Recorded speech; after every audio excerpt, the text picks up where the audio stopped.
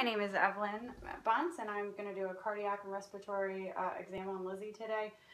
We did a thorough health history, and she denied any pain, cardiac issues or problems breathing. So cardiac exam, we'll start with just general inspection. I'm noticing her eyelids, there's no xanthelasmas, which would point to hypercholesteremia. There's no cyanosis of the lips, no cracking of the sides of the lips, which could indicate anemia.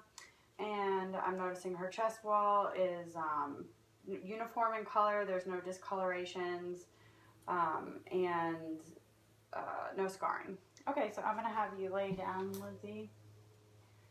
Okay. And I'm going to look, if you could turn to your right. Good. So I'm looking for any jugular venous distension. I'm noticing the carotid pulse is very faint, very brisk and faint. And if you could look to your other side. So again, I don't see any swelling. And then I'm also just visualizing the apical impulse, which is brisk but no heaves, lifts, or thrills is what I'm noticing. So I'm going to start with palpation, starting at the apex, so that apical pulse. Again, I'm feeling for any heaves, lifts, or thrills, or rubs. And I'm feeling at the right sternal, the left sternal border, and then the top, the base of the heart. And I'm also feeling up here. And then the epigastric, just noticing any, no aortic pulsations. Okay, and so I'm going to have you turn to your left and lean over to your side, and I'm going to feel for the apical impulse again, and it's 1 centimeter in size, which is normal. And then I'm also going to feel for a carotid, and then S1 should correlate, and they do with both carotids. Okay, great. And so systolic goes with the apical impulse. And now you can lean up. I can help you. Okay, and so I'm going to now estimate with percussion heart size. So I'm percussing, looking for resonance to dullness. Good. Okay, and so the borders of the heart. Okay, and we actually have a chest x-ray, which is the most accurate form to estimate heart size, and we know you don't have any cardiomegaly. Okay, so now we're going to go to percussion, or what we already percuss. We're going to go to auscultation now. So I'm going to start with the aortic area. It's the second right intercostal space. And then the pulmonic area is the second left intercostal space. And then the second pulmonic area is in the third intercostal space. And I'm listening for S1 and S2. And then the tricuspid is at the left intercostal space at the fourth intercostal space at the left sternal border. And then where we had visualized the apex, we're going to listen to that. At the mitral point, or the apex of the heart. Okay, so I heard S1 and S2. There's no S3, no S4, no clicks, rubs, gallops. And I'm also going to listen to your apical pulse for a full minute. And for time's sake, her pulse is 70. And I'm also going to listen that S1 correlates with the apical impulse, which it does. Okay, so there was no murmur. So murmurs can indicate turbulent blood flow. They can be evident in pregnancy, or they can indicate valve issues. Okay, so moving on to general inspection for respiratory. I'm noticing the work of breathing. Again, we already mentioned, we looked at your lips for any cyanosis. So I see you're not using any respiratory muscles. Your respirations are even and unlabored. Your chest is symmetrical.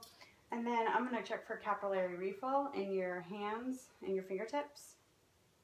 Okay, great. So they're less than 3 seconds.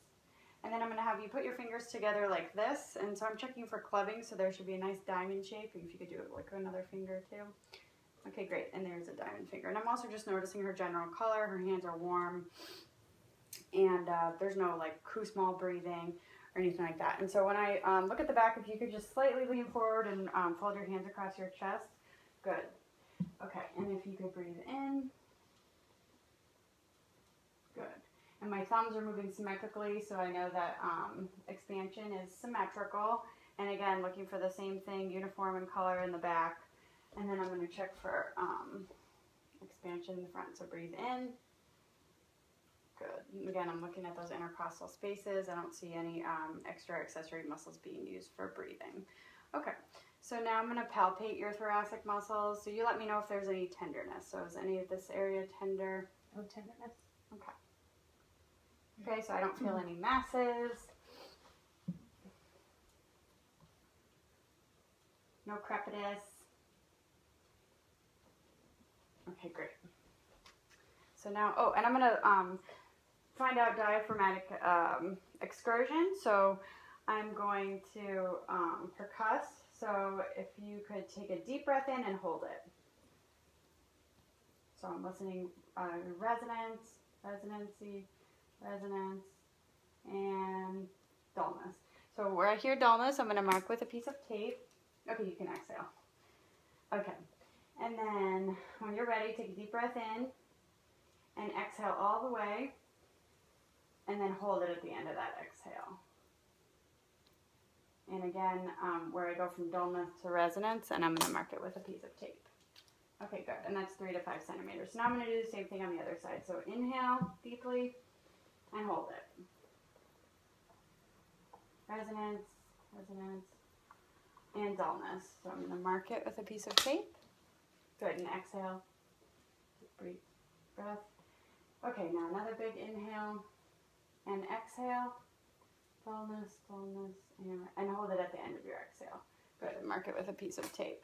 So I see there's a 3 to 5 centimeter difference between both on the side, between both pieces of tape, and on the right hand side is slightly higher, and that's because of the placement of the liver.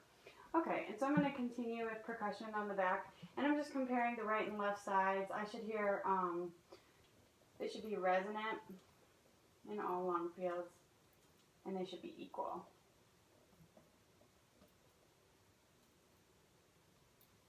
Which they are. And I'm going to percuss on the front as well. Again, I'm comparing right and left sides. They should be equal. Good. Now I'm going to check for tactile fremitus, so I want you to say 99. 99. Good. Again. 99. Good. 99. Good. And so I'm noticing that the vibrations are even on both sides. Okay. Again, 99. 99.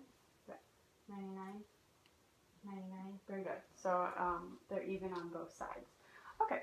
So now I'm going to auscultate. And also I'm going to just check that the trachea is midline, which it is. It's soft, movable. And I'm going to start with bronchial sounds, and those should be loud and higher and pitched. And just take some normal deep breaths in and out.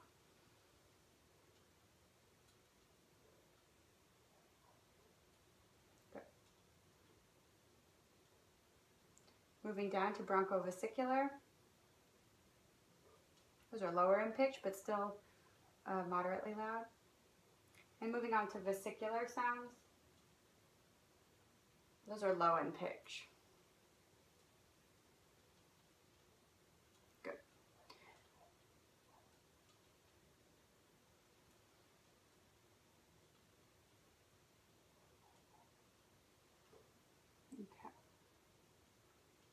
So I don't hear any crackles, bronchi, wheezing.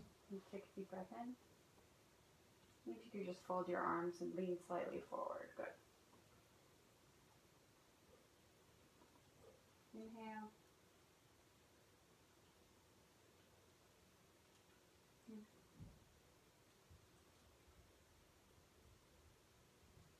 Good. And inhale. Okay, now I'm going to have you say 99. 99. 99. 99. Good. 99. 99. 99. Good. And say 99. 99. 99. 99. 99. 99. 99. Okay, good. So I can't hear you say 99 very clearly, which is good. That's normal.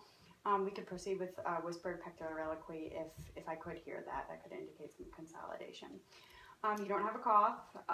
We would do spirometry if we did suspect a respiratory issue. But otherwise, we are done with your assessment. Thank you. So thank you. Mhm.